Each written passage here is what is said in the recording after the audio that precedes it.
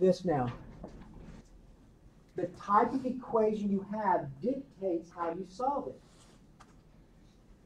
So last semester or the semester before that, when you solved linear equations, there was a certain way you did that. Yes. Last semester, when you started at the end of the course, when you started solving quadratic equations, there was a certain way you did that. When we did radical equations, you know there's a certain way you did that. Same thing with absolute value. So given an equation, you first of all have to know what kind of equation am I dealing with. And so far this will be the fourth point. You only have 4 types at this point. So you have to know, okay, it's this one, I got to do it this way. It's this one, I have to do it this way. Okay? All right, so with absolute value equations, let's look at a very simple one. So let's look at this simple absolute value equation. Suppose I had this.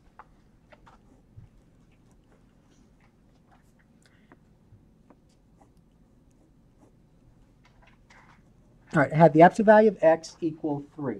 So remember, absolute value, those little bars, that expression that's on the left indicates the absolute value of x. Now remember, the absolute value of a number, if it's not 0, what's the absolute value of a negative 7? 7. Positive 7. Notice without the absolute value bars. What's the absolute value of 6? 6. No, absolute value of number is always positive, right? Because it measures the distance that number is from 0. What's the absolute value of 0? 0.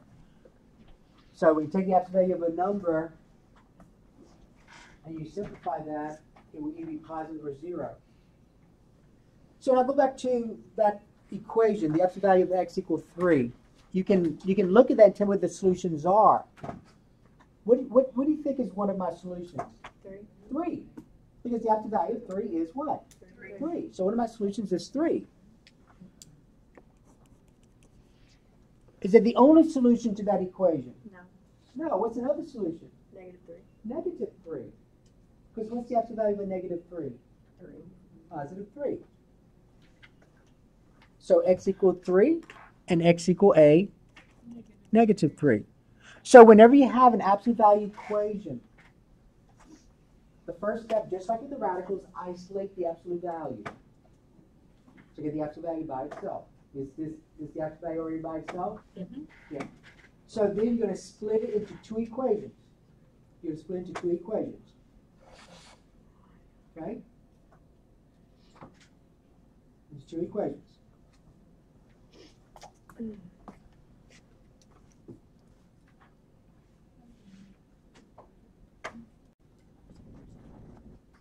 All right. Now, let's look at the next step. What's the next step?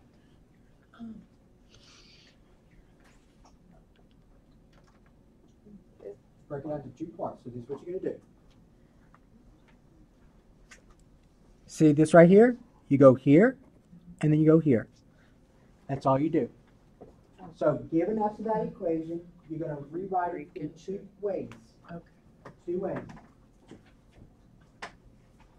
Those 2 ways are going to be, can you turn that computer off, please? Can you turn it off? Thank you. See you after class also. All right, going to have 2 equations.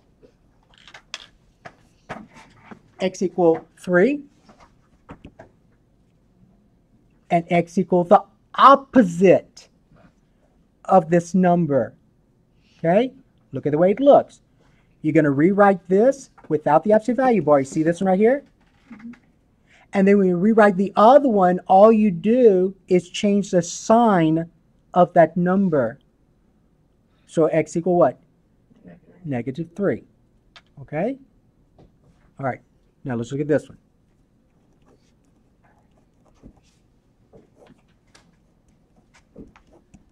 Okay, same idea. Now look at the steps. It's very easy. First of all, is the absolute value by itself? Yeah. Yes, the absolute value is by itself. Once it's by itself, I'm going to write it into 2 equations. Okay? Now, there's all kinds of different equations. So the equation you're dealing with dictates what you do. So when I get to that point, if I have this, then usually it's a good idea to remember this kind. If you can remember this kind and remember, well, if I have that easy kind, then I know there are two solutions. It's x equal 3 and x equal negative 3. And on this one, all I did was take the opposite. Okay, so look at the similarity. Rewrite it without the absolute value bars. So what do I write? X plus 5. Equal 6. So there's one of the equations. Let's see that? The other one's going to be x plus 5 equal a negative 6. That's the other one. You see what to do? All right.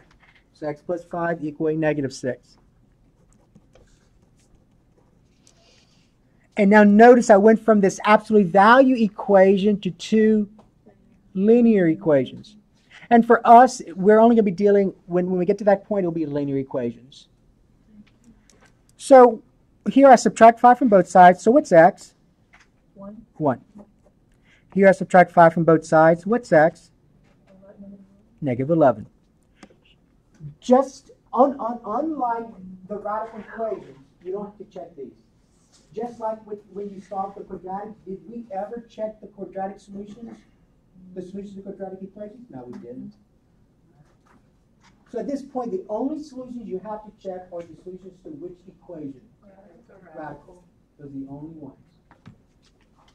All right, there are your solutions. If you want to check, you can. Is it necessary? No.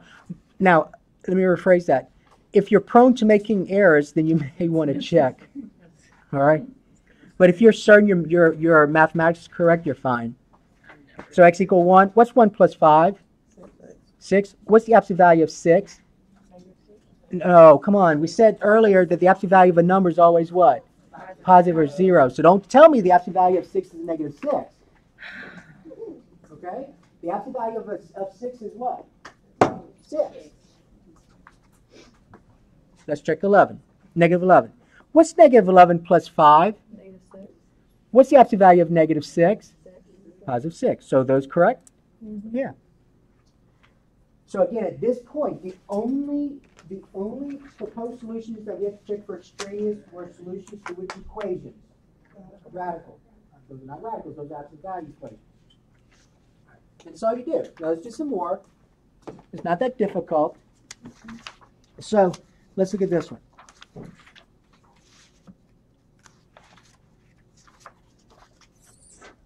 All right, number 3. The absolute value of 3x plus 2 minus 3 equal 11. The absolute value of 3x plus 2 minus 3 equal 11. All right. Now, what's the first thing I need to do? Can I go at this point and write into two equations? No. What must I do first? Get the absolute value by itself. Get the absolute value by itself. Yeah, add 3 to both sides. Yep. So remember, we got to get absolute value by itself. So get the absolute value by itself.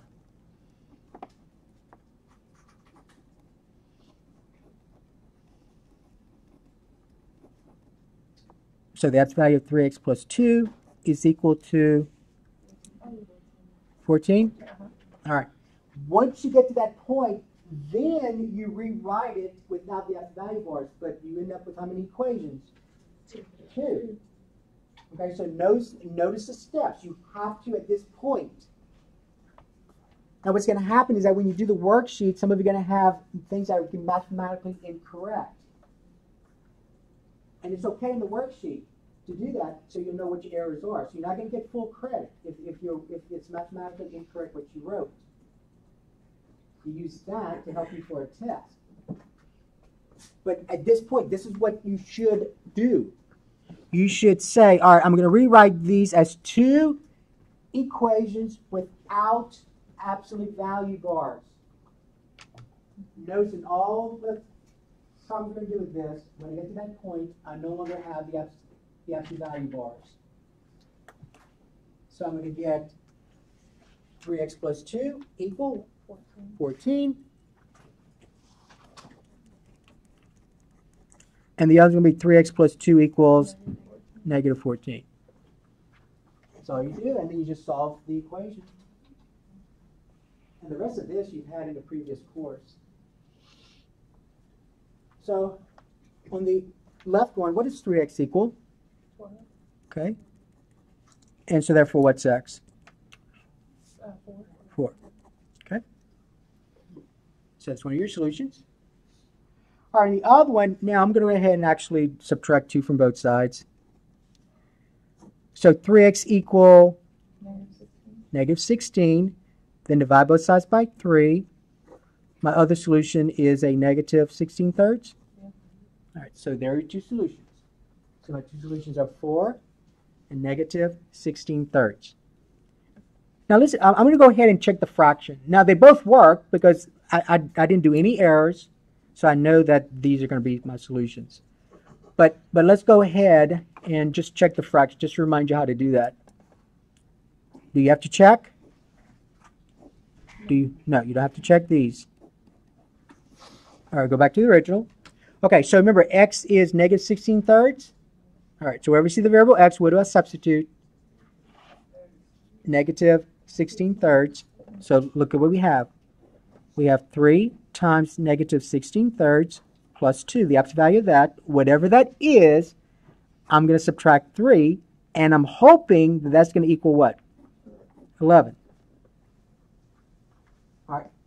In courses we had many years ago, what's 3 times a negative 16 thirds? Negative 16. Negative 16. The 3's divide out, right? Uh-huh. So negative 16. What's negative 16 plus 2? Negative 14. What is the absolute value of negative 14? 14. And what's 14 minus 3? 11. So it works. Okay, so that was number 3. All right, number 4. Number 4.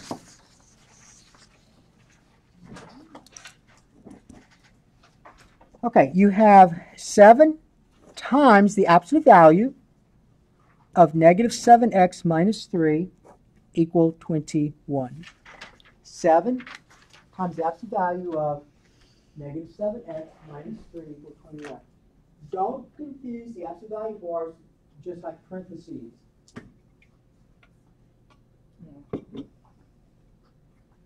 So if I had this, that right here, then I could do what to this? Distribute. Okay, because that's parentheses. I could distribute. Don't do that here, because if that 7's a negative and you distribute a negative in there, it's not correct. You're going to do the work, and you're going to think that what you end up with is a solution, and it's not. So don't do the distributive property with the absolute value bars. All right, so remember, we're going to get the absolute value bars by itself. So what do you do to that 7? No, what am I doing right now to that with 7 the absolute value bars? What's the operation? But what am I doing right now? Sorry. Multiplication, right? This says 7 times. Y'all agree? Y'all read this 7 times the absolute value? What's the opposite of multiplication? Division. Division. So that's why he said divide. Now, someone said subtract. Be careful. That's not 7 plus. Okay, that's 7 times. Now, you understand? All right. So you got to look at the structure of what you have in front of you. 7 divided by 7 is 1. And so I get the absolute value of negative 7x minus 3 equal 3.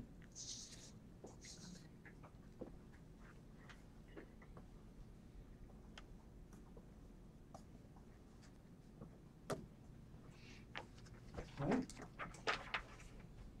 What's the next step?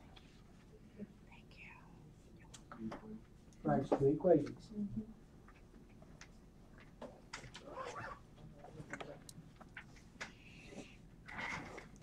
So when I write this as 2 equations, what do you get? Negative 7x minus 3. Equal 3. And what's the other? Negative 7x minus 3 plus negative 3. Very good. All right. So notice the process. Once you get the absolute value bars by itself, you write it as two equations without the absolute value bar. So the first one's easy. You just rewrite what you see without the absolute value bars. The second one, you do the opposite of that number that's on the other side.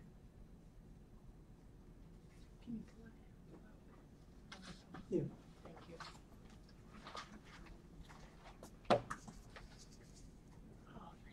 Okay. Now notice I went from this absolute value equation to two linear equations. So once you get to that point, the rest is easy. It's just solving a linear equation.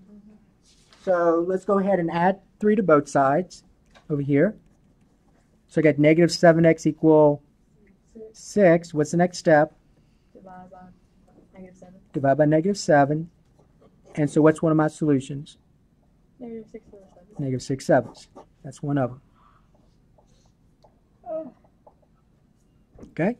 Over here, what's the next step? Add 3 by sides.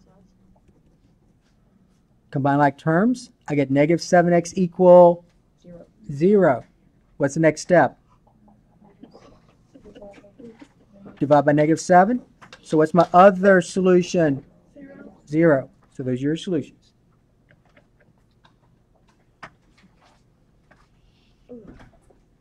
All right. Number 5. So it should be getting a little bit easier. Just same steps over and over. All right, so we have 3 plus 5 times the absolute value of 8 minus 2x is equal to 63. All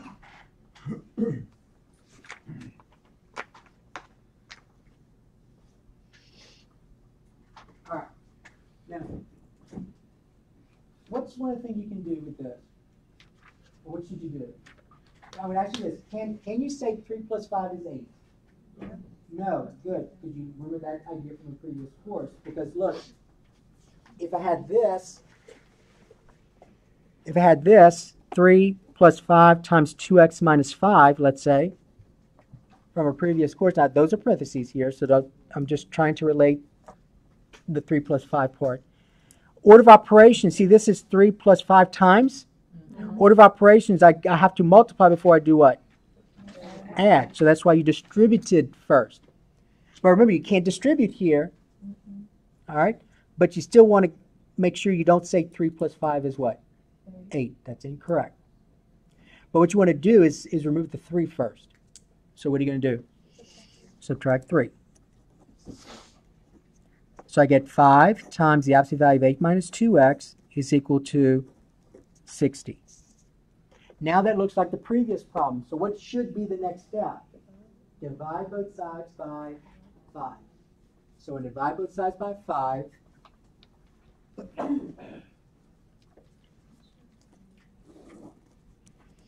oops. When divide both sides by 5, the 5's divide out. Now remember, you got to make sure you write this correct. So all of you need to write what here? What should I write? The absolute value, okay? 8 minus 2x equal 55. 12. No, that's division. Oh, got it. 12. So that's what you should at this point have. Now, once you get that value by itself, then that's where you split it apart into 2 equations without the absolute value bars. So when I do that, looks like this. You're going to say what? 8 minus 2x equals 12. Okay. And what's the other? 8 minus 2x equals negative 12. Yeah. And so notice I went from an absolute value equation to 2 linear equations. So I'm going to subtract 8 from both sides. Now when I subtract 8 from both sides, be careful on the left. On that first equation, what do you have? Negative 2x equal 4. But then you have to divide both sides by negative 2. And so you get one of your solutions to be, divide both sides by negative 2, so that's negative 2. That's one of them. All right, the next one, subtract 8 from both sides. Combine like terms. What's on the left? What's on the right? Negative 20. Negative 20. What's the next step? Divide by 2. Hmm. Negative 2. Negative 2. So what's my other solution? Positive 10. Positive 10. All right, so those are your two solutions. Okay. And again, you can check these. It's not necessary. Let's check the one that's a negative 2. Let's just check that one. So back to the original. Here's the original. Okay, that was the original. Always go back to the original. So when we see the variable x, what do I substitute? Negative 2. Negative 2. So I get 3 plus 5 times the absolute value of 8 minus 2 times x. What's x? Negative 2. And I want to see if all that's going to equal 63. That's your question. We'll work within the absolute value bars now. Now you see where inside the absolute value bars I have 8 minus 2 times the negative 2? What's the negative 2 times the negative 2? Positive 4. So 8 plus 4 is 12. Y'all agree? Yeah. All right, so here's what I have. I have 3 plus 5 times the absolute value of 12. And we'll see if that's going to equal 63. Well, what's the absolute value of 12? So 3 plus 5 times 12, is that 63? What's 5 times 12? 60. And 60 plus 3 is what? 63. All right, so those are solutions. All right, let's do one more with this. So this will be number 6.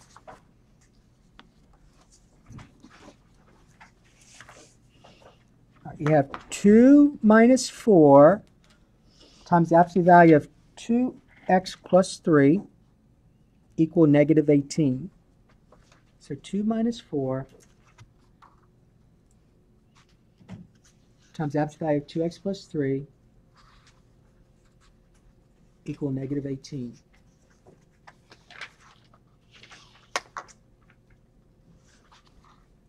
All right.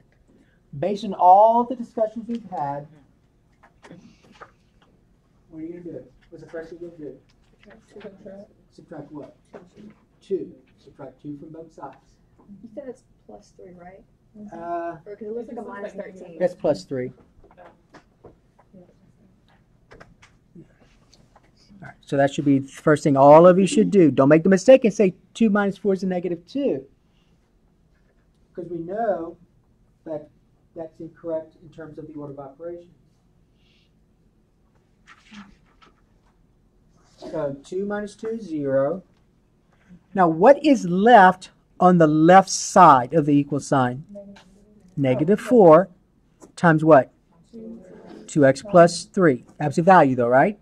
And that's equal to negative 20. Negative 20. All right, so that's where I'm at. Just follow the steps we've been doing. What's the next step? Divide both sides by negative 4. Divide both sides by negative 4.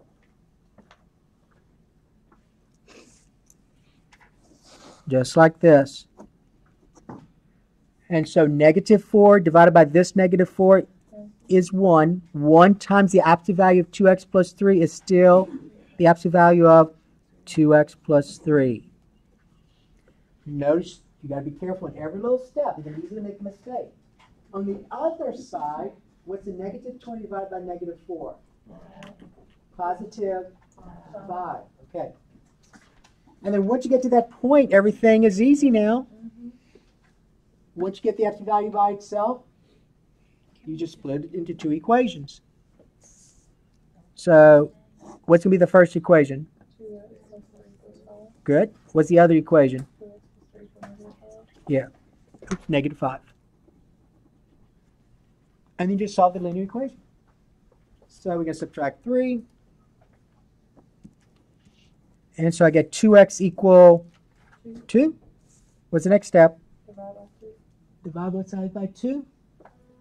Yes, equals 1. So I get x to be 1.